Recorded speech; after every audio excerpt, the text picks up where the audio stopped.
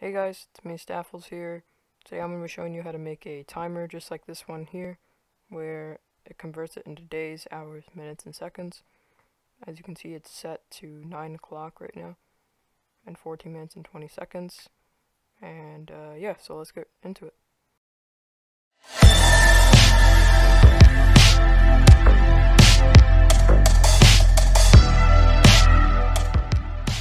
So guys, the first thing you want to do is make a base plate or just a place in ROBLOX Studio.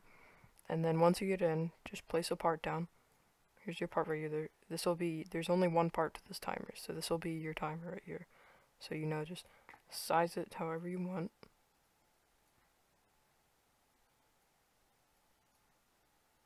I think that looks pretty good. And then once you get it to your size, you want to go in the Explorer. If you don't know how to open the Explorer, go in your View tab up here. And then just make sure that this is put in. Also make sure that your properties is put in. Just like that. And then you'll see your part in the Explorer. Just press right click on it and then press rename. And then I'm just going to make mine called timer. You can name it whatever you want, but I recommend calling it timer.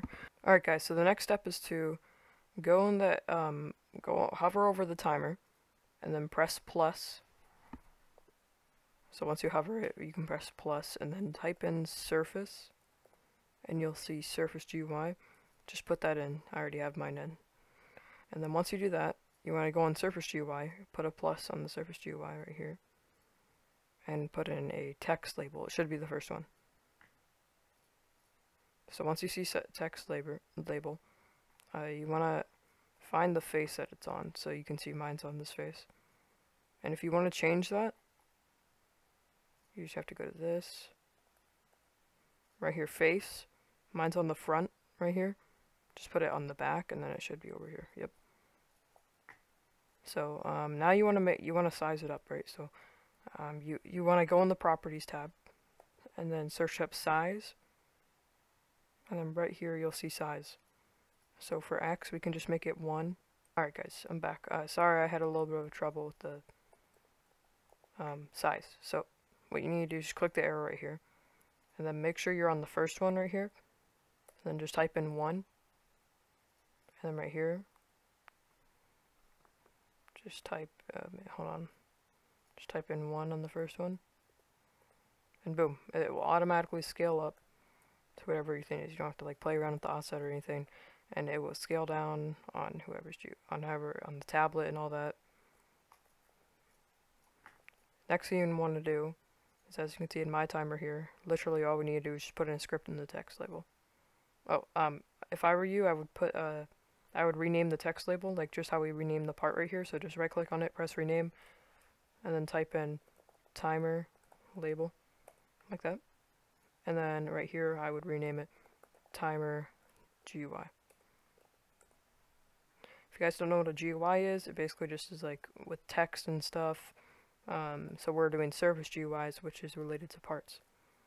I might make tutorials in the future on how to do GUIs, like that pop up on your screen and all that. But that's for another time. So once you have all this set up, your size and everything, just make sure that it says 1 on each in the first one. Just press the plus on it.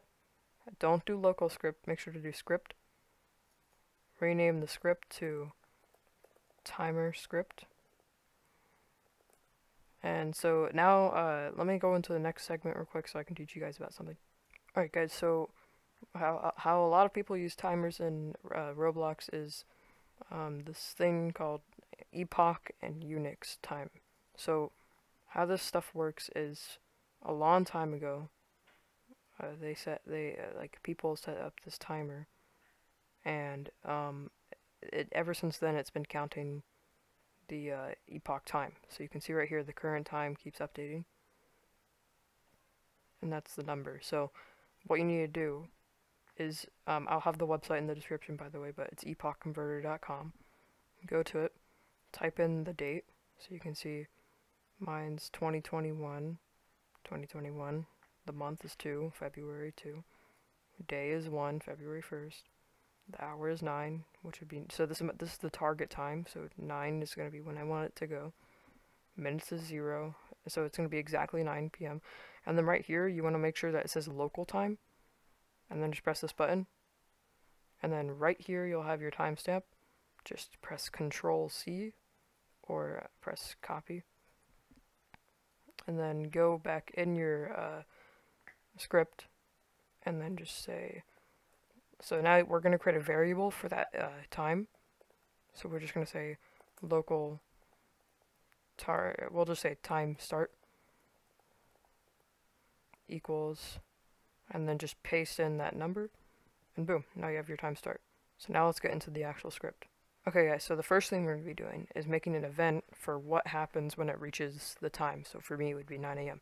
So we're going to just type in function. This is creating a new function, and then we're going to name the function. It'll be event, make sure to put in 2 parentheses.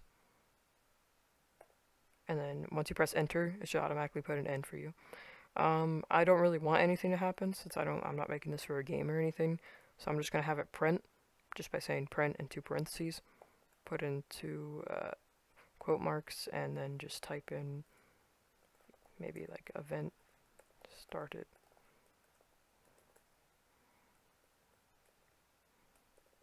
Just like that. Okay, so now we're going to get into the actual time changing part. Alright, so what we're going to do here is we're going to type in wow. This is a loop in Roblox. I'll have a link for loops in the description if you want to learn about them.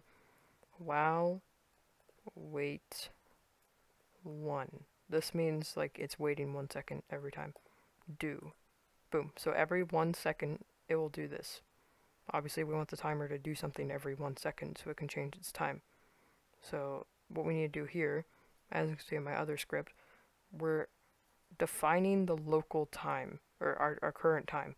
And Roblox already has this set up.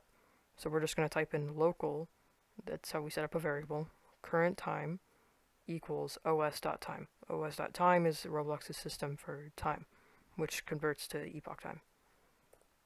So that obviously, so what this is, it's doing the math for what, like how long it's going to be until we get there. So if I were you, I would just put local t equals time start minus current time. So that's just doing the math to find what exact time it is, or how long it is. So now here, if you were to do it just by alone, and you didn't include this chunk of code right here, it would just tell the seconds. But as you guys saw in the little clip at the beginning, it told like the exact time, which that's what we want. So I'm just gonna copy this in. It's basically just taking the percentage of the time and then just converting it. So obviously there's 60 seconds in a minute. If there's over 60 seconds, it's going to convert it into 1 minute. It's using math.floor. I'll have a description. I'll have a link in the description for math.floor. It's a pretty confusing and advanced topic, but it's a good thing to know. So the next thing we're going to do in here is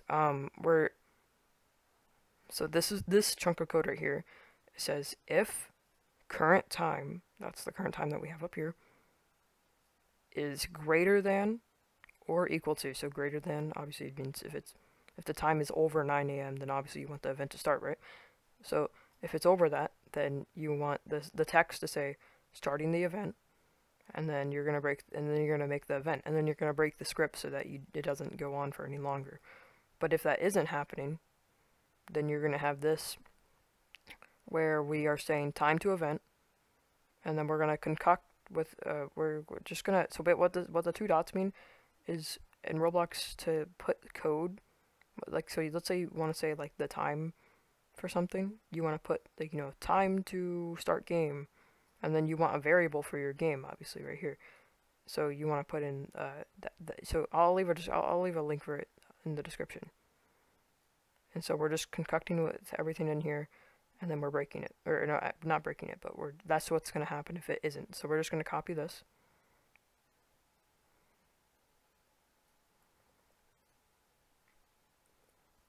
Boom. So now our timer should work. So let's just test it out real quick. I'm going to press play here.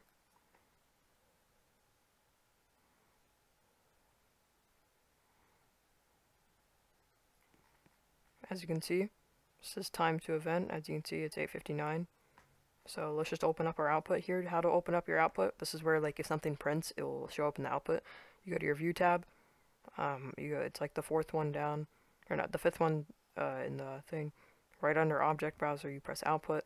Right here, it will tell you if you have errors in your script and also if it prints something. So we're just gonna wait. I'll come back to you guys once it is almost there.